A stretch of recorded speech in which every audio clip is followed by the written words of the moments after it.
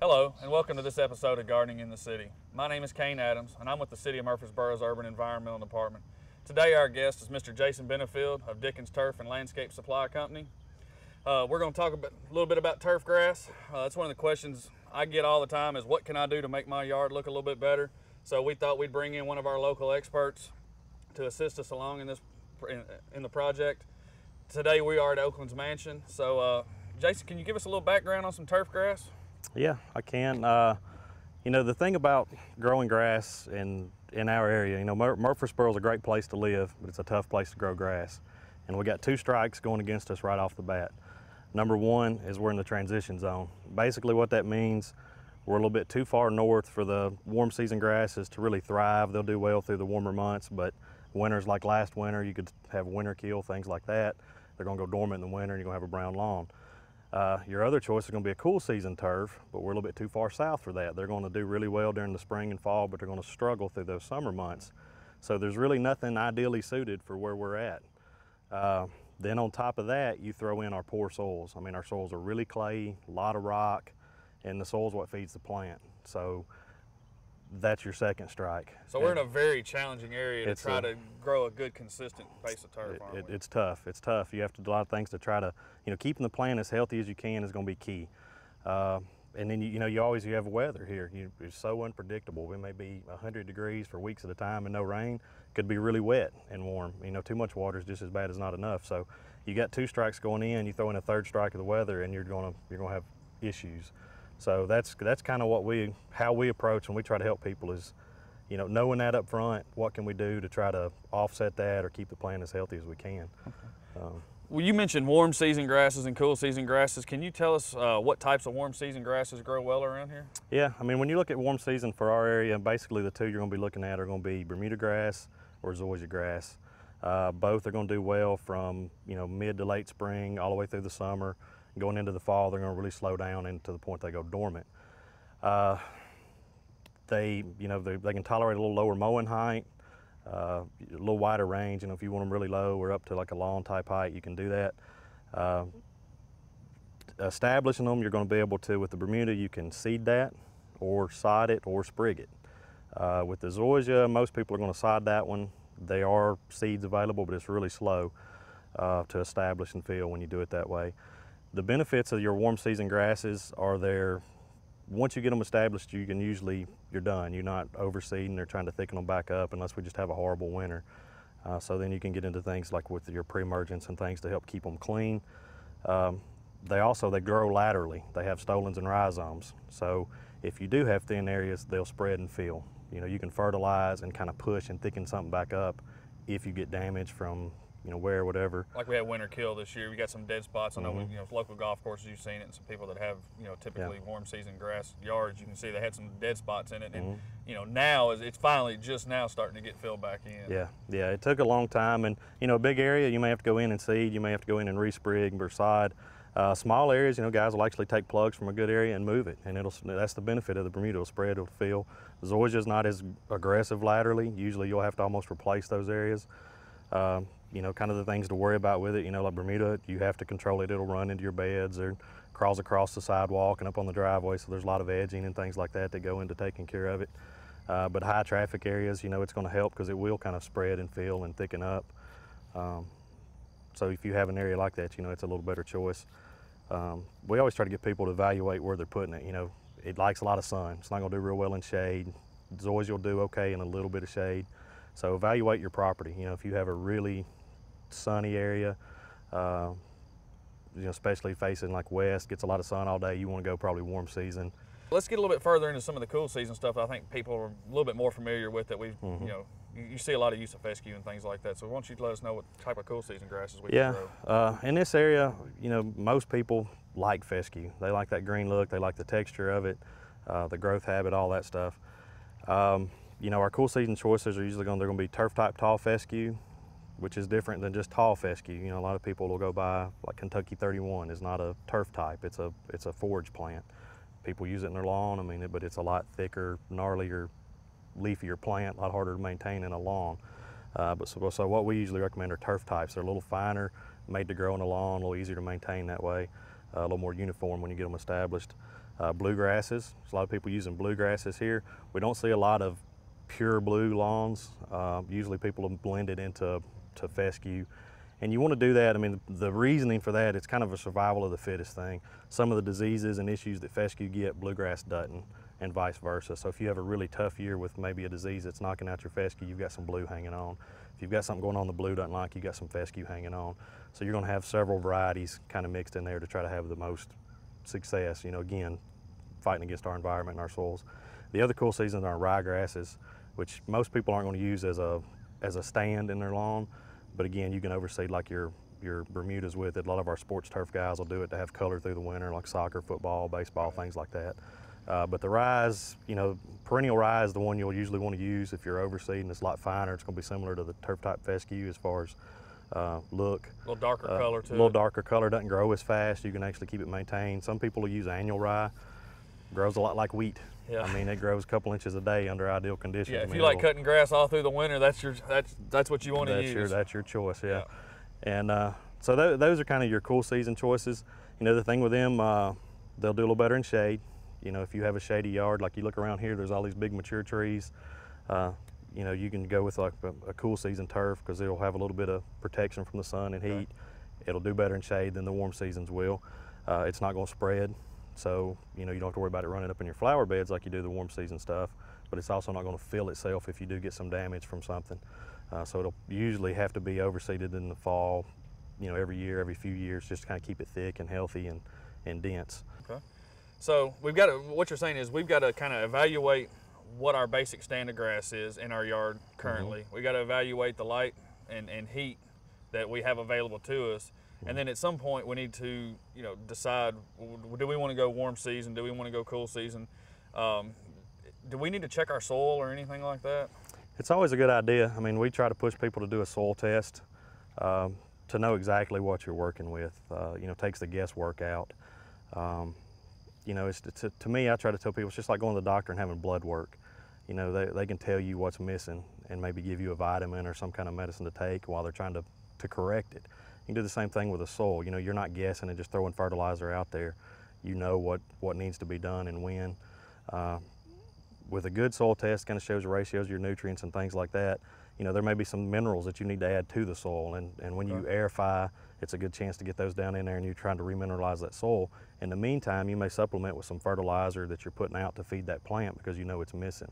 So that's kind of the way we approach things, is that two-pronged, you know, let's try to fix that soil and get it back where it needs to be. But in the meantime, let's feed the plant because we know it's lacking some of that stuff. Now, what do you use to do a soil test? How do you recommend to do a soil test? You want to take, you know, 6, 7, 8 samples, depending on the size of your yard, and just randomly. You know, if you were doing it here, we would kind of, you know, front, middle, back, left, middle, right, go down about 4 to 6 inches, and just put it in a bag together. You know, we have people bring them in all the time just in a Ziploc bag. Kind of blend it together too? Yeah, well, when we send it off, they'll take, and they only use a very small amount, but they'll dry it to a specific range, and then they'll take what they want out and they'll test it. Now, do you just come out here and take a shovel and start digging? I mean, what's the best way to do that? Any way you can get it down 4 to 6 inches of a profile is fine. This is actually a soil probe. This is what most people are going to use. You're going to take it, you know, a lot of people put tape or a little mark on here, but go about 4 to 6 inches, and then you just push it in the ground,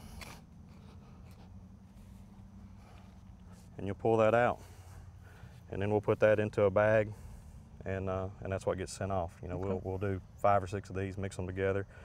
But you know, you can see this is wet. We had all the rain. You see it's really clayey, really hard. You can kind of evaluate your soil, you know, by doing this. We have a lot. The texture of it. Texture, you know, this one you can kind of ball it up. The clays will, you know, looks just like modeling clay. That's a huge key. I mean, again, just taking the guesswork out. You know, when you do a soil test, you're going right after what kind of issues you're going to have instead of just guessing. All right, Jason. Right now we need to take a little break. So if everybody will just stick around, we'll be right back.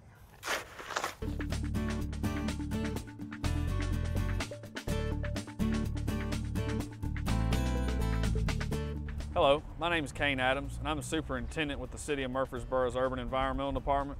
With me today is Dr. Frank Hale. He's a plant entomologist with the University of Tennessee's Agriculture Extension. We're going to talk about some beneficial insects for your home and garden. Dr. Hill, can you give me some ideas on what types of insects are beneficial? Sure, lady beetles feed on aphids and other soft-bodied insects. Everybody's familiar with ladybugs or lady beetles. We also have green lacewings. They have mandibles that are like pointed, and they're very good predators. Big-eyed bugs are some tiny little bugs that will feed on insect eggs. Of course, praying mantises feed on a lot of different insects. And we even have predatory mites that will feed on pest mites. So there's lots of different insects out there that are helping you in a beneficial way. Of course, bees and pollinators are considered beneficial also. Now, what can we do to specifically target these beneficial insects and bring them into our yard or our garden area? Sure, what we want to do is make a habitat. Our backyard, we want to make it very attractive to the insects. So we want to have things like forsythia plant blooming here that blooms early, or the saucer magnolia that blooms early to attract in the beneficial insects. They're looking for sources of nectar and pollen. Nectar is a carbohydrate source, pollen is a protein source. So if you have those sources of energy and protein for the insects, they will be more abundant. And then if you have pest insects, you'll have more of the beneficials to help take care of that. Wow, that's some great tips, Dr. Hill. And you want to have these plants that bloom early, throughout the early spring, early summer, throughout the midsummer, into the fall. So you have something blooming all throughout the growing season to attract and keep the beneficials in your yard. Well, Dr. Hill, we appreciate you coming today and talking with us about all the different insects and what's beneficial and what's not. And if you'll follow Dr. Hill's tips and advice on beneficial insects and promoting those insects, you'll have a much prettier looking yard, landscape, and vegetable garden.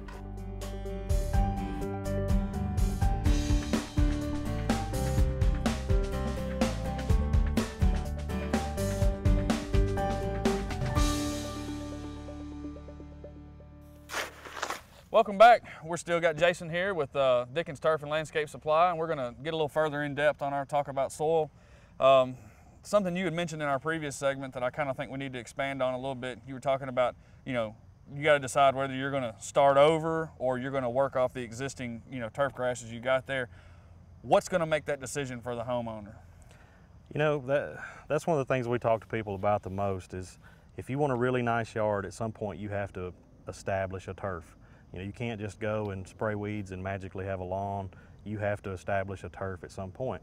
So you start out by evaluating it. Do you have enough turf there that you can thicken that up or work off of that? Or are you mostly weeds and you just need to start with a clean slate and get it established to the point where you can then maintain it?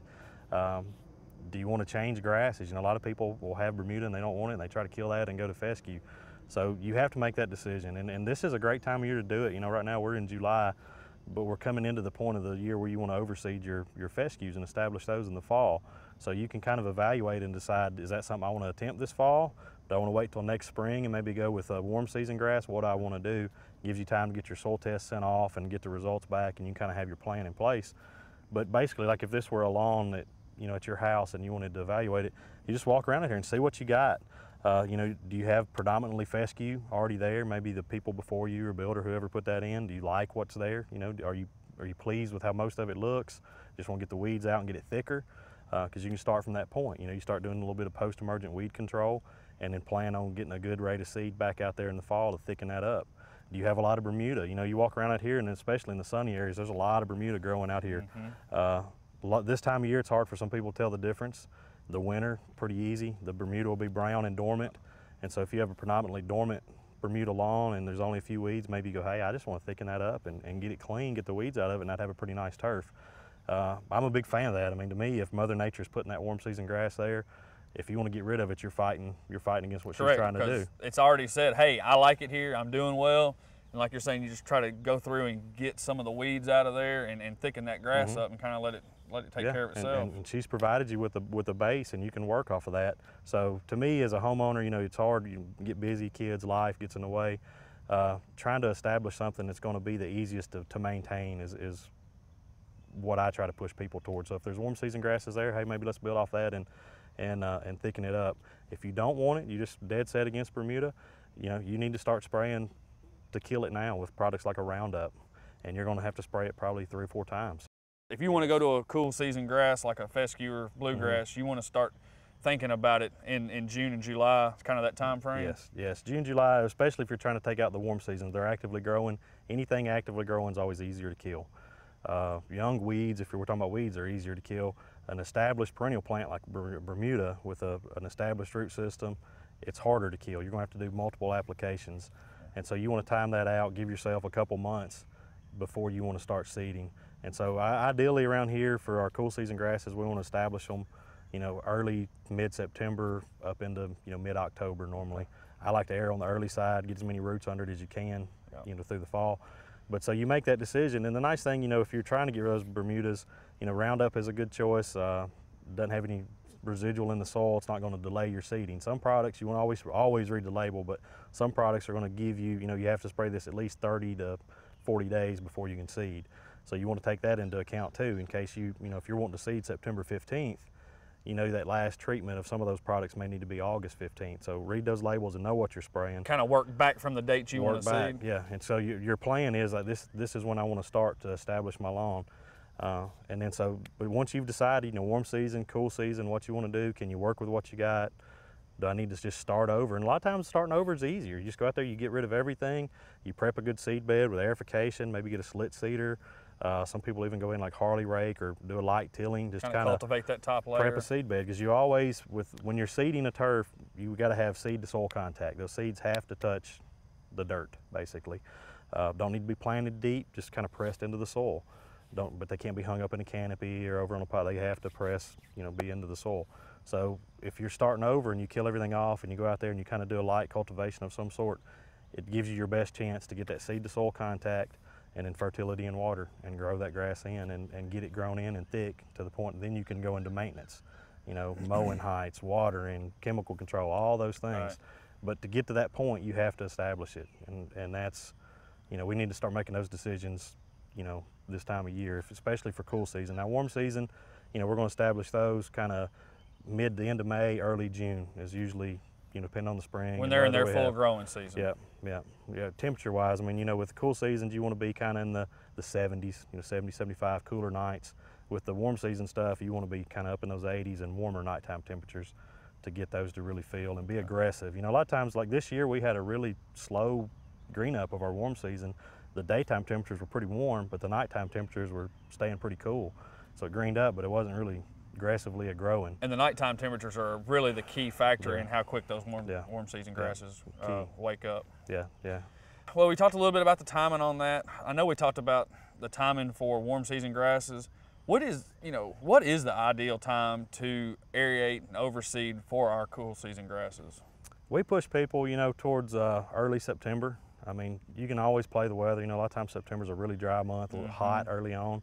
But I would rather see people air to the early side, go out there and get it aerified.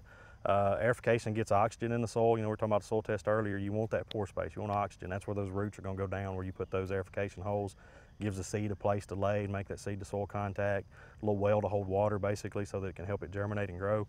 So we try to get people to do that, again, kind of early to mid-September, ideally. To me, I mean, my personal preference, I'd like to see people go a little early. The more chance you have to get roots underneath that plant is going to determine how well it does that following summer if we have a tough year. So you're trying to get some root structure established for the drought that we know that's coming. It might not be now, but it's coming at some point. It's coming, and that's, you know, I did a talk with some second graders the other day, and I brought in a slushy, and I gave this kid a straw that long. Well, basically that's the same thing a plant does. If a plant only has roots that big, it may have a well full of nutrients and water, but it can only get it from right there. Okay. And we want to try to get roots to the point where you can get all of that to that plant. And so that's why we want to go early. The longer it has to grow through the fall, you're getting it established and trying to get it as mature as you can. So basically in the spring, you're trying to get it mature and harden it off to go into summer. A lot of people, you know, will try to seed our cool season grasses in the spring, and you can do it. You know, if you bought a new house or you have an erosion issue, you're trying to fix something, you can seed in the spring, but you just have to know it's a race to get roots under that plant before it gets hot. What's your opinion on water needs and how that should factor into your decision on what type of grass to choose? Yeah, I mean, it's a tough question. To me, water is one of the hardest things for people to manage. You know, at the golf course, that was probably what we worried about as much as anything was water management. Because those cool season grasses, they pull water out of the ground to cool themselves through the summer. And so anytime a plant's growing, it's needing water. but like you said, it's supplemental water. And you know, talking about establishing a plant in the fall to try to get roots under it, to get in the spring, grass is a living thing, just like we are. And so, you know, if you were going to run a marathon, you could start training today for, let's say, June, or you could start in April. You're probably going to have a better shot if you started early, get your body ready, everything else. You're doing that same thing with that plant. So the better root system you can get under it is going to kind of determine how much water you need through the growing season, how much supplemental water and all those things. I mean, they'll tell you, I mean, if you read books, it'll say about an inch a week for the growing season. If the plant's actively growing, it needs about an inch of water a week for like a cool season turf. It all goes back to me. I'm more of a feel guy. I go out there and check the soil, take that soil probe and see what your moisture looks like. If it's dry, it needs water. If it's wet, it doesn't. In our area, again, we talked about climate. I mean, we could have really low humidity days, windy, but still kind of warm, really sucking the water out of the ground. You're gonna have to do a lot more supplemental water. High humidity days, there's more moisture in there, the water's not evaporating as fast, you're not gonna use as much. You know, we get some rain, you know, let that do its job. If you pour water into that, you're gonna saturate that soil profile, you're gonna push the oxygen out. The plant needs oxygen as much as it needs water, so you wanna monitor what's going on there and not just randomly throw water. And again, talking about training for a marathon, when you establish that grass, you want to kind of train it for water also. When you establish a plant, you need to start with frequent light watering. That seed just needs to stay moist. That's the first step in germination, is that seed will soak up water like a sponge until it cracks open, and that's when that first little shoot comes out. And so it doesn't need to be wet, you know, 10 inches down. It needs to be wet at that soil surface. Just a lot of light. You can water several times a day, just really short burst. Keeping it moist. Don't have to be muddy, it just needs to be moist all the time until that seed germinates. Well, as it germinates, it's going to put out a little small root. Again, go back, think about that straw. I mean, it can only get water and nutrients from that little small area. So you want to have fertilizer there so that small root can pull some nutrients, but you want to have water there. But as you go, your whole goal should be, I'm going to start trying to water a little bit heavier and maybe space it a little and let those roots go looking for the water and then give it a good drink. Let those roots go looking for water. And so on the front end, you may water several times a day, every day for several weeks. But then as it starts growing, you may go to, well, just once a day.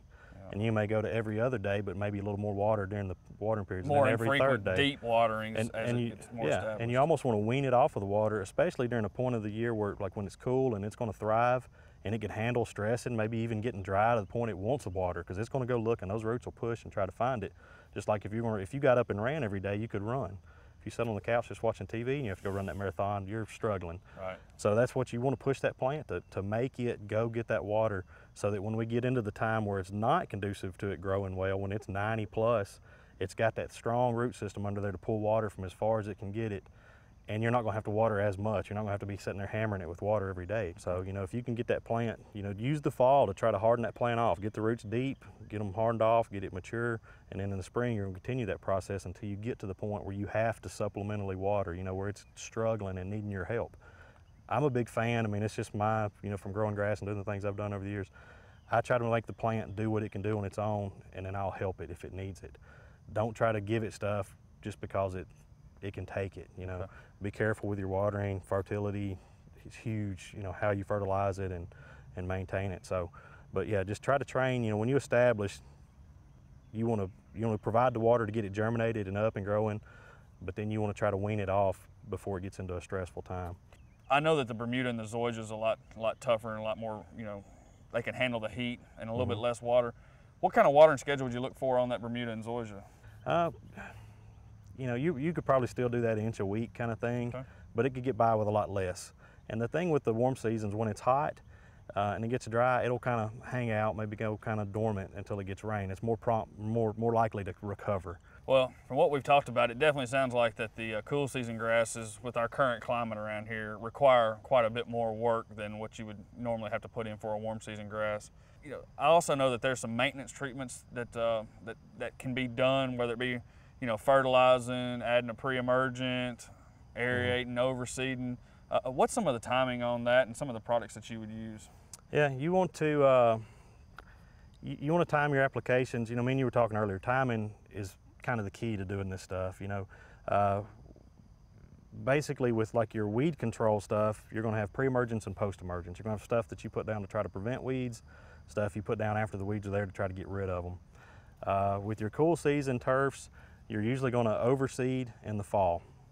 All right, so that eliminates a pre-emergent if you're putting down seed. That pre-emergent, it's basically a chemical that makes a layer on the soil and it prevents cell elongation. That root, when it comes out of that seed, it can't grow, the plant dies. So it makes that top layer of soil a little sterile for new. Yeah, it just stops that new stuff. So a plant with an existing root system is okay. So if you have a warm season turf, like a Bermuda or zoysia, when all your neighbors with fescues are overseeding, first part of September, you can go through and do a pre-emergent to try to stop all your winter weeds, try to keep them out. Because to me, it's always easier to prevent it than it is to clean it up. Right. So with those, you have that option. If you have a good, thick, healthy fescue stand, and you think, man, it's in good shape, you can do a fall pre-emergent it to keep those winter weeds, like your henbit, chickweed, all those little purple and white flowers you see in the spring. They germinate in the fall, but they lay there, it gets cold, and they kind of quit growing, and then in the spring, they'll flush out. So to stop those, it's a fall application of pre-emergent, but if you're seeding, you can't do that. So again, that's one more reason to try to get that fescue established, thick, healthy, and it'll tolerate a post-emergent application better if it's hardy and has been mown 4, 5, 6 times before you start spraying. But so anyway, you do your fall treatments, you can do a pre-emerge to try to stop those winter weeds, or establish that cool season grass. Work on feeding it, fertilize it. People just don't feed it enough, to me, in my opinion. Put down a good starter fertilizer, something with some phosphorus when you put down the seed, and then come back, and if it's actively growing, if you're mowing grass, feed it. It's living life. It needs something to eat. Then, normally with your cool season turfs in the spring, you're going to have those little purple and white flowers because you weren't able to pre-emerge. They're pretty easy to kill with like your 2,4-D type, broadleaf herbicides. Those will be a post-emergent application you'll do, probably March, just depending on the weather. It needs to be warm enough. Whenever you're trying to kill weeds, you want them actively growing, and preferably young. A young, actively growing weed is the easiest one to kill. You don't have a big root system to try to get rid of? Exactly, yep. So you want to try to time that out. You'll know, if you're seeding in the fall, you're going to have to deal with some broadleaf weeds in the spring. Okay. You can do those weed and feed type products. Basically they have that same chemical put on a fertilizer. Or in a granular form. In granular form. The plant needs to be wet. It'll stick to the leaf. The plant will absorb the chemical and die. They're not as effective as like a spray. It's just harder to get the same amount of chemical in the plant. Okay. But a lot of people, it's easier to put out, especially for a homeowner. They'll work. You may have to do multiple applications, but they'll work. If you're not going to do any other applications, a spring pre-emergent. You're going to do that late February to kind of March sometime. The reason I say that is most of the weeds that application, it's designed to prevent weeds. And what it's preventing are grassy summer weeds like crabgrass, those type things. It's much harder to get a grass out of a grass than it is to get like a broadleaf out of a grass. Those grassy weeds are, they're tough to get rid of. They're hard, and it's the things that get those are also, they may not kill your turf, but they're going to ding it. They're going to set it back. You're going to be stunned. You may have to try to grow out of that, recover. You do it, and then we get a hot spell or something, then you've got... See a little yellowing on the desired turf. Exactly, and and we already talked, we've already got those 2 strikes against us. We don't know, we're in that transition zone, and we got soils we're having to kind of work against. So now you've dinged it up with some herbicide. You've thrown another hurdle to get over. Compounded the other, now you got 4 strikes. Exactly, and so, if you can do those pre-emergents, and I do it out of laziness. Weeds will grow, put those seed heads up, and you're gonna have to do a lot more mowing through those summer months because those are summer grasses that are really thriving. Well, your fescue may be hanging on and not needing to be cut or maintained, but you've got a yard full of weeds, so you're out there mowing and working. Jason, we sure do appreciate you coming on Gardening in the City today and giving us a little bit of your professional insight. And the one thing I gathered from today is you got to have a plan. Yeah, it starts with a plan, and that's what we see when we help people so much is they wait till there's a problem and then they want to come in and try to start from there and go forward. Well, let's get a plan. Let's have that turf established and know what we're going to expect. We know when weeds are coming, when hot weather's coming, when it's going to need more water, so we're ready to go. We can follow that plan and we're not caught off guard. We can go into maintenance instead of putting out fires. All right. Well, we sure do appreciate your time, Jason, and I'd like to thank everybody at home for watching this episode of Gardening in the City, and please stay tuned for our next episode.